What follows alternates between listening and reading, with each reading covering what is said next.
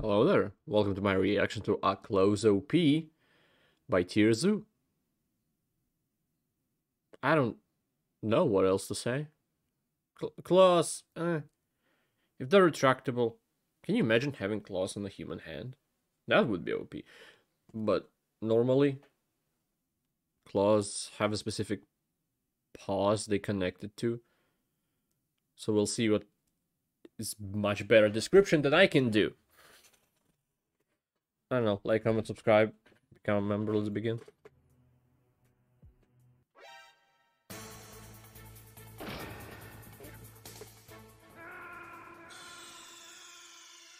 That the bird claws, at least from birds like that, are OP because of the speed the bird can take. They work well in tandem with something else. That's what makes some claws OP.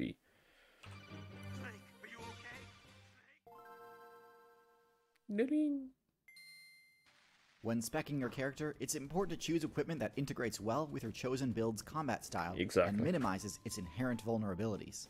Weapons like horns and fangs are capable of inflicting massive damage, but using them in battle can leave a player vulnerable to counterattacks, and their value is mostly limited to 1v1 situations. Balancing the risk and damage potential of launching an attack is a key strategic consideration when equipping any type of weapon. So today we'll discuss one that comes as a standard feature on many of the most viable builds in the game: claws. Claws are versatile, close-range weapons that can be used for offense or defense without sacrificing much in terms of mobility. They do require the user to get somewhat close to an enemy to launch an attack, but due to the low end lag on most standard slashing and swiping claw strikes, these tend to be one of the safest attack options a player has access to. Unlike some other weapons, claws can usually be regenerated if damaged, allowing them to be used freely with minimal risk. Claws can be used against multiple enemies at once if the build has decent mobility, making them an excellent choice for generalists and tanks alike. They can also be specialized into a variety of secondary perks that allow the user to climb, dig, or run at extreme speeds without slipping. Claws can be optimized for piercing, slashing, or crushing damage depending on which basic type you spec into. While some members of the arthropod faction have tiny hooked claws that are used for the mobility perks alone, others equip pincher-type claws called chelae that can inflict massive crushing damage. The size of chelae relative to the user's body varies between build classes, but they can be used in combat even on the smaller end due to the additional perk of being able to immobilize opponents. Crustacean builds like crabs and lobsters can use claws to crush or dismember prey, a devastating attack if it connects, though it can be fairly easily dodged by more mobile players. Scorpions can use their claws to inflict knockback or as a physical barrier to keep an enemy away from their vitals, but they also enable them to use an extremely powerful grappling combination move. While an enemy is immobilized in their claws, scorpions use their flexible stingers to inflict massive piercing and venom damage. This attack is more effective than crushing alone, but the trade-off between physical power and venom potency means that some scorpions are still weak against builds that can deflect or withstand their stings. Instead of modifying entire limbs into crushing pinchers, many tetrapod builds can equip individual claws to each digit and then use them to inflict piercing or slashing damage. Reptile and mammal builds that spec into claws usually equip them to all 4 limbs, using them for combat as well as when I said imagine, I meant like big claws, retractable ones. Like a cat can have, but also... what is the word?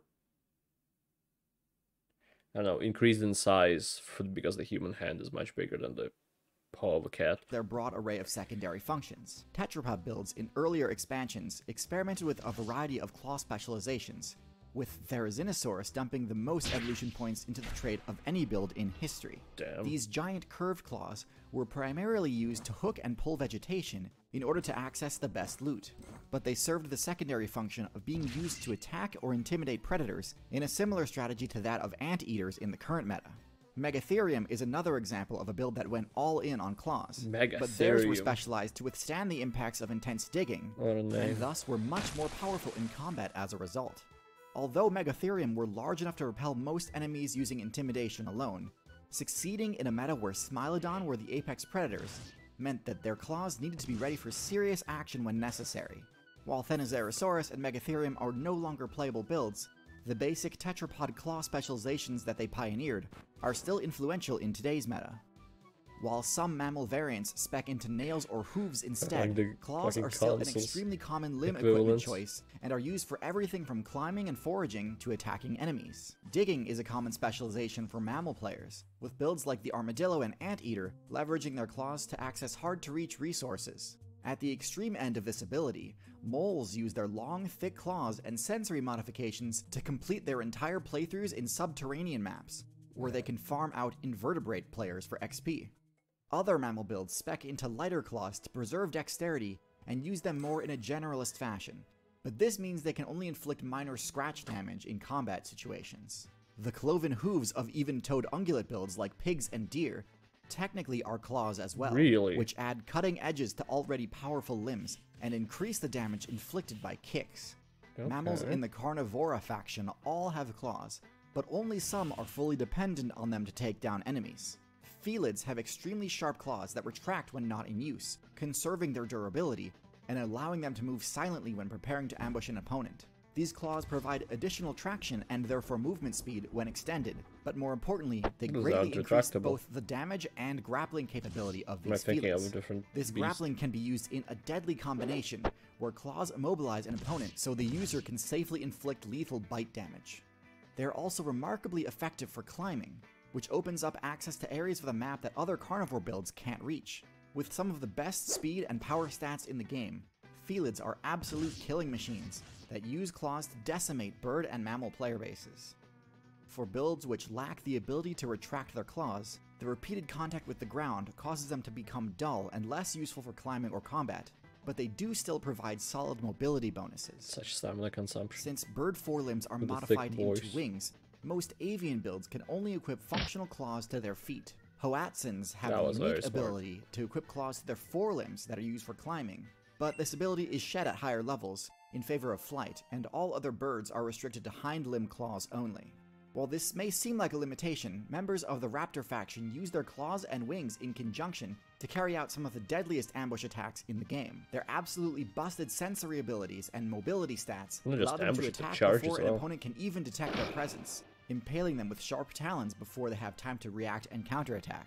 However, raptor legs are relatively short and their wings can't deal much damage in their own right, which limits their ability to counterattack when an enemy launches an attack on the ground or from behind. In a major departure from the typical avian playstyle, some birds dump evolution points into their legs and feet at the expense of their flight ability. This strategy hinges on having a high enough run speed to evade most enemies, and enough power in their legs to disembowel enemies with dagger-like claws when challenged.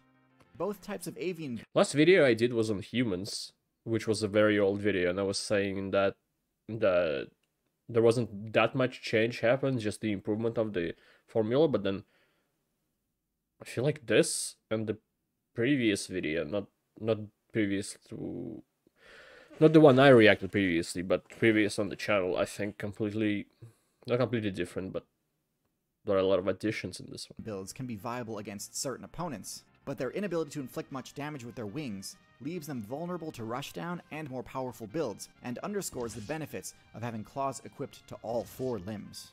Claws are an excellent weapon choice for players with the flexibility and limb lengths needed to maximize their threat range. But even on less mobile builds, they're still well worth the investment. These versatile weapons are at their best when they're used either as a safe, non-committal attack to chip away at an opponent, or as part of a grappling combination move that anchors an opponent in place while additional damage is inflicted by either teeth or stingers.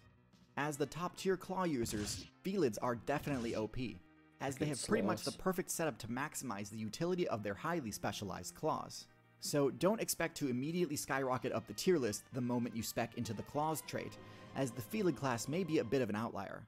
However, claws are still a valuable addition to almost any build that can equip them, and cost very little in terms of evolution points considering how many new options and strategies they can add to a character.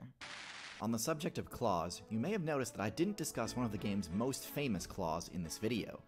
On that note, I have a bit of an announcement. I've been secretly working on something big, my own 3D animation studio.